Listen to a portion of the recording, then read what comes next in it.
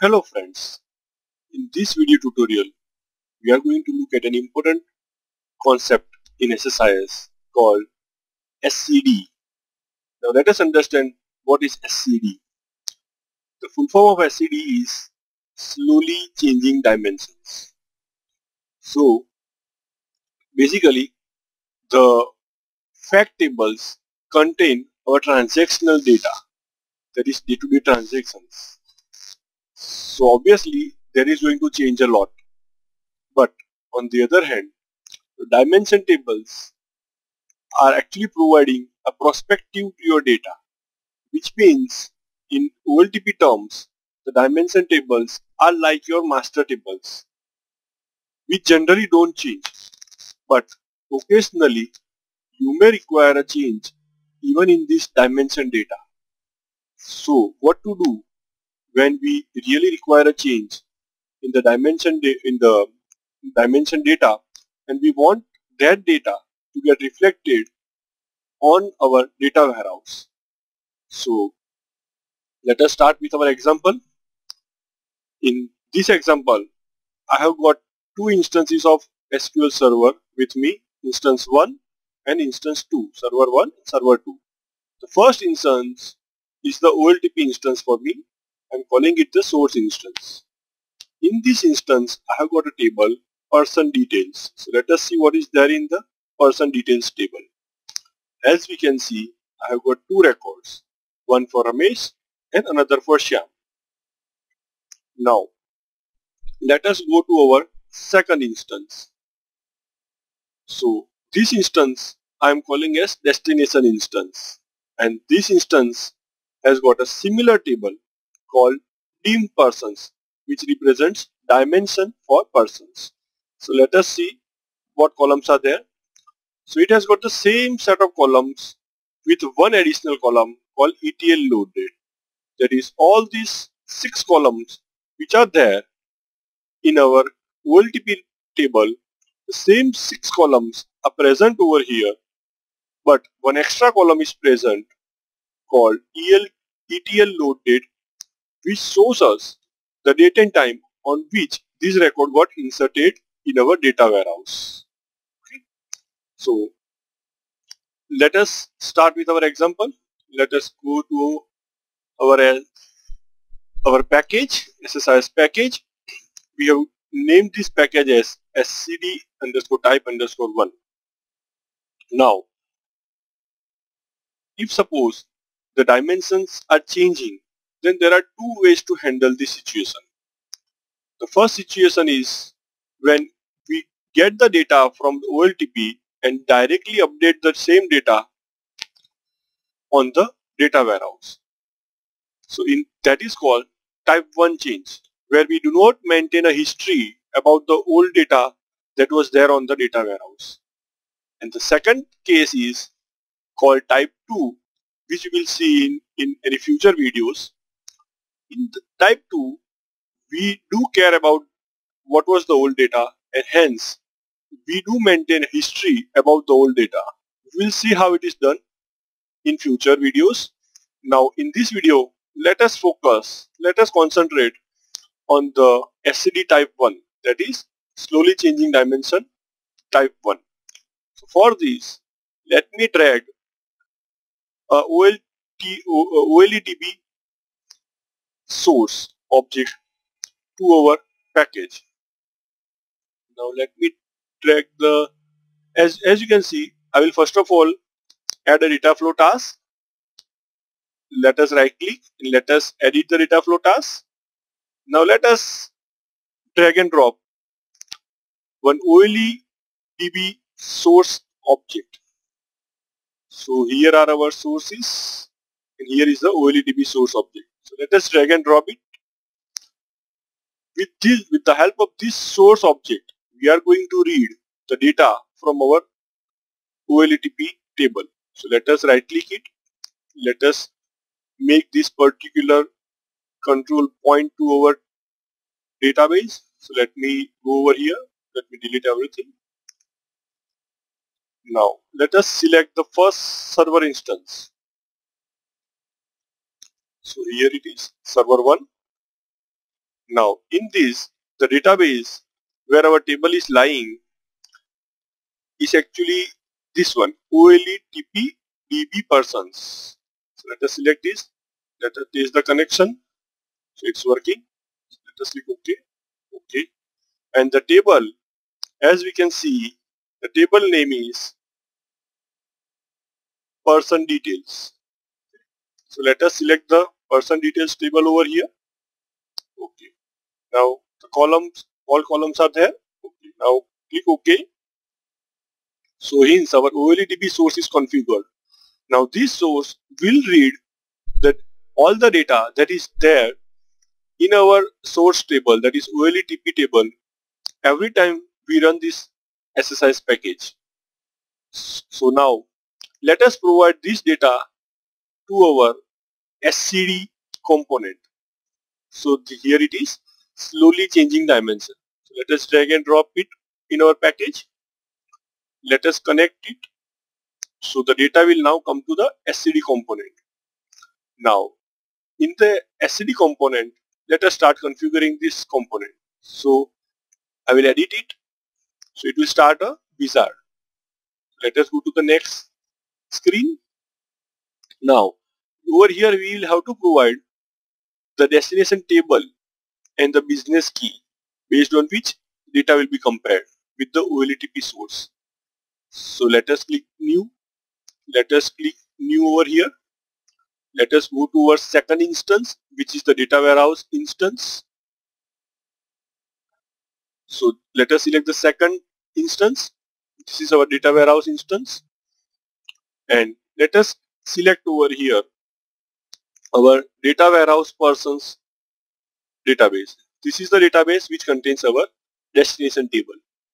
Test connection, succeed. Okay.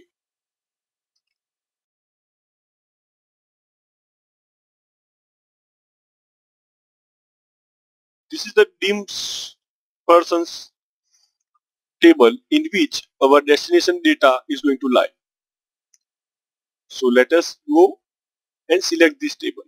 So it is DIM persons table.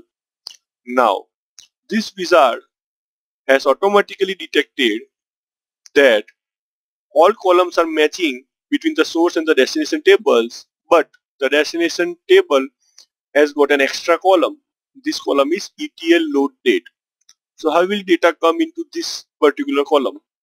So let us go back to our destination table. As you can see, this is the DIM persons table. Now over here is the ETL load date. Let us right click it and see. So over here for this ETL load date, I have defined the default value.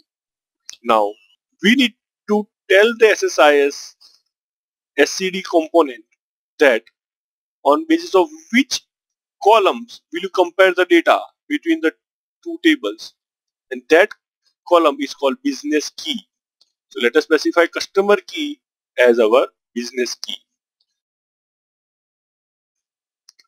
Now over here we will have to provide the list of columns for which data may change.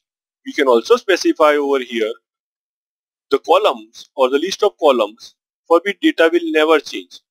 Okay.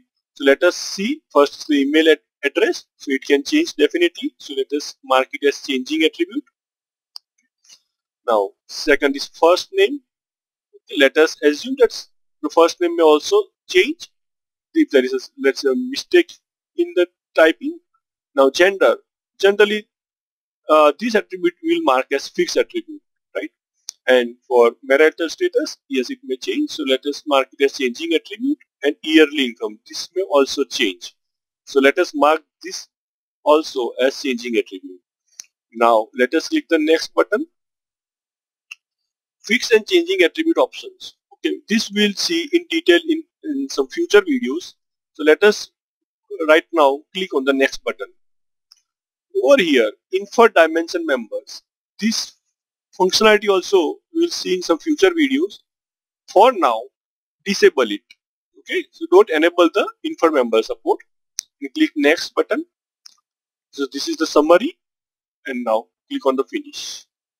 So as you can see, SSIS has created two more controls.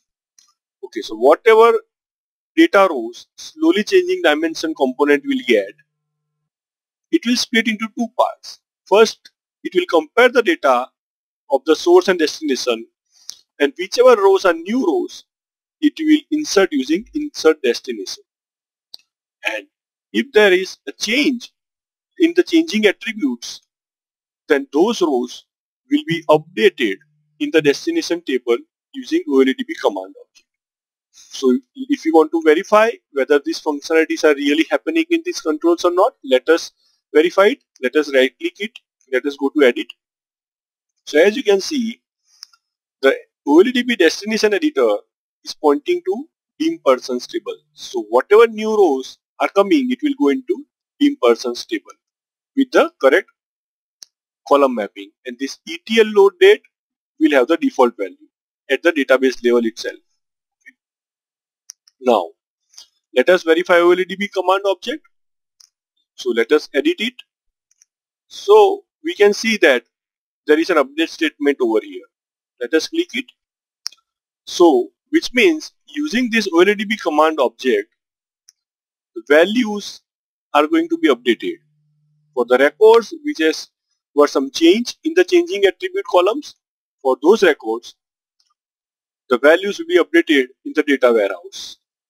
So let us see what are these question marks. So these are called parameters. So this is parameter 0, this is parameter 1, this is parameter 2, this is parameter 3, and this is parameter 4. Okay, now where are the values coming for these parameters, for this update statement? So if you go to the column mapping, we can see easily that parameter 4, that is the last part of the update statement after the where clause, that is where customer key equal to question mark, right? So customer key value is coming from parameter 4. Customer key value of the of the updated record is going to be passed to parameter 4, and all other columns are mapped properly to the parameters, respective parameters. Now let us click on OK button. So everything is configured now. Let us save and let us execute our package. So as we can see, the two rows that were there in the source table have now moved to the destination table, and we can see new input output rows as 2. Okay. So let us go and verify this. So this is our destination. Let us go and verify. Okay. So now these two records for Ramesh and Shyam have come with the ETL load date. Now let us stop this package, and now let us do some more inserts and updates on the source. So let us go to our source.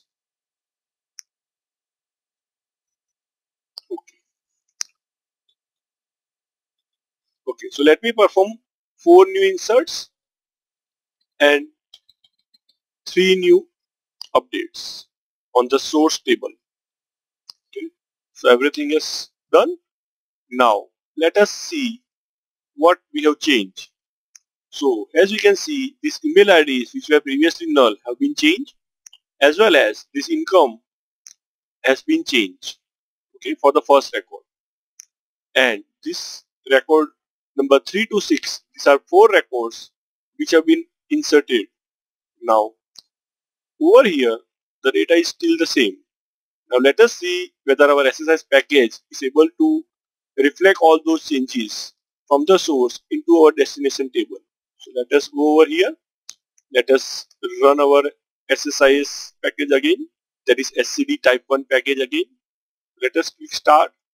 So as we can see, now total 6 rows are read by a OLEDB source, out of which 4 are new rows which go into the destination, and 2 rows are updated rows. Okay, so those 2 rows are going into the OLEDB command object, and with the help of the update statement that we have seen, these 2 rows are updated in the destination table as well. So let us go and verify. Let us go to our destination instance. Let us select the data.